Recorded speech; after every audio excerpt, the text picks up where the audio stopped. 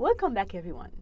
Recall from the previous lectures, we are interested in rational intelligent agents, and this will be our approach to AI in this course. In this lecture, let's examine different aspects related to rational agents, and specifically, agent environment in which the agent evolves, and how this affects our design of intelligent rational agents. So let's dive in. Let's define first what's an agent. An agent is anything that can be viewed as perceiving its environment through sensors and acting upon that environment through actuators. An agent can be represented with this diagram in which we have the environment and the agent. The agent box actually has some sensors in it that sense the environment and gets percepts from the environment. And the agent can have actuators that actually act upon that environment, those generating actions or deciding what to do and generating actions. So the first part here allows the agent actually to sense the word in which it evolves.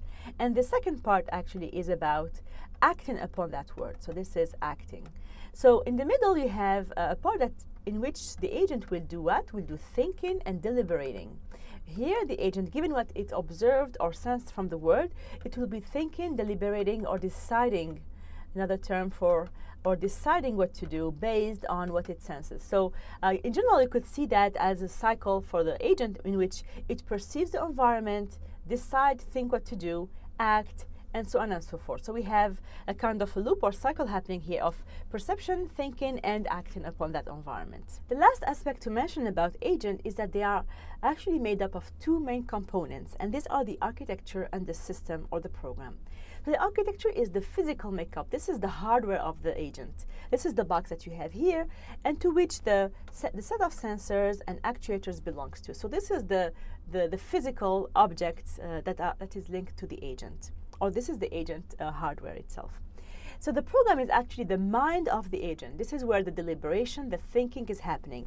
And this is happening actually here when you get the percept from the sensors, from the physical, but then the agent needs to think about what to do, what would be the word if he does this or that, etc. So we have this really two main components that are not only complementary, they have to be compatible. So the program is limited by the architecture makeup, and we have to really, they have really to be working together in harmony. So basically, you can't, for example, ask your intelligent agent to dance if it's just a simple simple box on your table. So it would have to be some kind of compatibility between the two pieces. Example of agents include human agents that have as sensors the eyes, the ears, and other organs.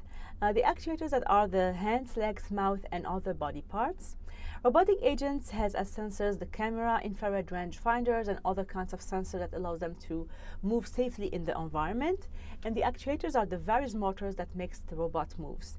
Actually, agents are everywhere. This includes a simple thermostat that maintains the room temperature, to your cell phones that includes a lot of functionality such as emails, web pages, the weather, to the vacuum cleaner that you could program to go around your house to clean your house, to robot that as we said, the Alexa Echo, which is one of the most recent additions that you could add to your house, that can order pizza for you, play your favorite music, maintain your shopping list, switch your lights off, order an Uber car for you, etc. Self-driving car, which is one of the most advanced AI agent that actually is a car driving itself in the street, perceiving its environment in terms of pedestrians, traffic roads, other cars, and acting upon that by moving from one point to another one in the city. And finally, the human agent that actually the most intelligent agent out there. Let's take a very simple example of vacuum cleaner agent that actually evolves in a small environment in which we have two rooms, room A and room B, and potentially some dirt in the rooms to clean up. So the percept of the vacuum cleaner in this environment is the location and the content of the room. For example, if the vacuum cleaner has two sensors, a sensors for dirt and a sensors for location, it could create a percept as a pair, A dirty, for example, is an example to say that, is a percept to say that the room A is dirty.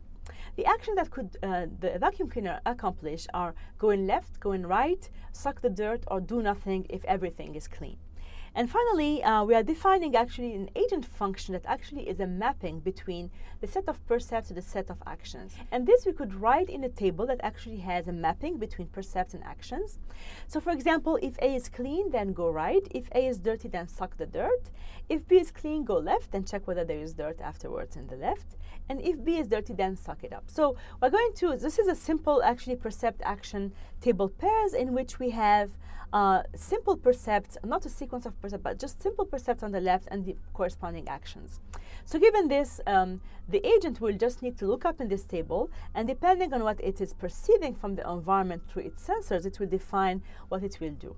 So we could actually make this table longer by not only keeping the percepts single percept by themselves, but having combinations of percepts or sequence of percepts. For example, if A is was dirty, and then it became clean, what to do, right? So we're going to can extend this table to not only maintain the percept, but also sequences of percepts. So we are interested in well-behaved agents, and these are rational agents that are defined according to Russell and Norvig as follows. For each possible percept sequence, a rational agent should select an action that is expected to maximize its performance measure, given the evidence provided by the percept sequence and whatever background knowledge or built-in knowledge the agent has. So we want this agent to be rational in the sense that it's going to do really its best given what it is observing and given whatever background knowledge the agent has. More specifically, we define rationality relatively to a performance measure, and we judge rationality based on the performance measure that defines the criterion of success, the agent's prior knowledge of the environment, the possible actions that the agent can perform, and finally the agent percept sequence to date. So when we define rational agents, we group these properties under the acronym PEACE, which stands for performance, environment, actuators, and sensors, which is actually the problem specifications for the task environment that the rational agent is meant to solve. So let's define PEACE for some intelligent agents, and let's start with the self-driving car. So for self-driving car, passenger would care about the following performance, which could be the safety of the passenger, its comfort, and also the time to destination. We care also about the legal drive. We don't want a self-driving car that crosses red lights or harms pedestrian. The environment of a self-driving car are all the roads, the other cars, pedestrians, road signs, and so on and so forth.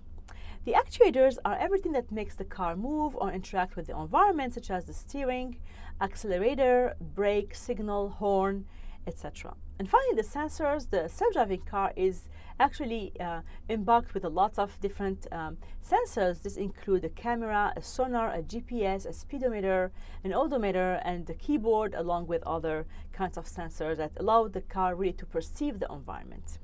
As a second example, let's take the example of vacuum cleaner. You're probably familiar with the iRobot Roomba series that started about 10 years ago that you could put in your room to clean the floor. The performance of a vacuum cleaner could be measured in terms of cleanness of the room, the efficiency, that is the distance traveled to clean, or the battery life.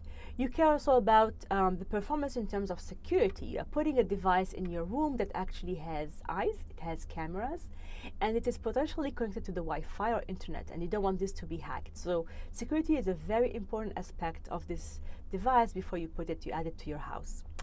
The environment includes anything in the room, such as tables, wood floor, carpets, and different objects. Your kids' Lego could be swallowed by the machine. So the environment is anything around in the room that actually constitute the environment of the room, of the vacuum cleaner. Finally, the actuators are actually the hardware of the vacuum that includes the wheels, the different brushes, along with the vacuum extractors to clean the dirt. And finally, the Roomba or the vacuum cleaner includes several sensors. This include the camera, a dirt detector, a cliff sensor. You don't want the Roomba to go down the stairs, fall down the stairs. A bump sensors, because you don't want the Roomba either to ruin all of your furniture, so it has to really detect whenever there is something that the Roomba will will hit. Finally, the sensors include a camera, a dirt detection sensors, a cliff sensor so as the vacuum cleaner doesn't go down the stairs, the bump sensor that allows the vacuum not to bump into all of your furnitures, and finally an infrared wall sensors that allows to detect the size and the limits of the room. So we have seen two examples of agents with two examples of environment, the street and the room. We could actually categorize environment into different types, and this include whether the environment is fully observable, in which an agent's sensors give it access to the full picture, that is the complete state of the environment at each point in time.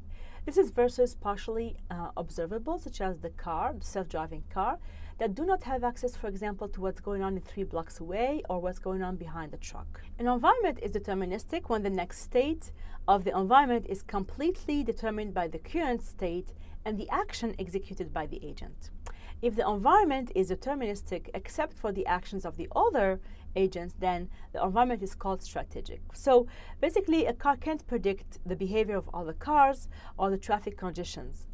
So the opposite of deterministic is non-deterministic, or what we call stochastic, in which uncertainty about outcomes is modeled or quantified through in terms of probability. So you have this probability of making these actions for the agent. An environment can also be episodic or sequential, in which the agent experience is divided into atomic episodes. Each episode consists of the agent perceiving and then performing a single action. And the choice of action in each episode depends only on the episode itself. The environment is called static versus dynamic if the environment is unchanged while the agent is deliberating or thinking. The environment is called semi-dynamic if the environment itself does not change with the passage of time, but the agent's performance score does. So everything is the same, but the score is going down as the time goes down. This is, for example, the case of chess with a clock. An environment is discrete versus continuous when a limited number of distinct, clearly defined percepts and actions is there.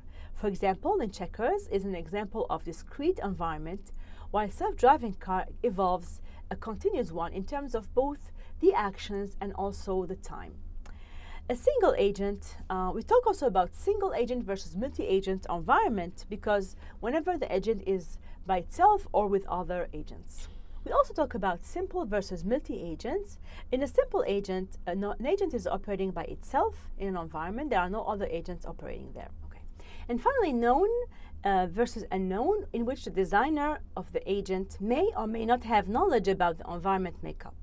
If the environment is unknown, then the agent will need to know how it works in order to decide. So this is, for example, the case of a Roomba that you place in a room. So when the designer of the Roomba does not know in which room the Roomba will be put, so the Roomba will be using different kinds of sensors, including an infrared wall sensors, to define what are the limits and the distance in the room. So if we don't know the room, the designer has to embed some intelligence in the agent in order to actually get familiar with the environment in which it will evolve.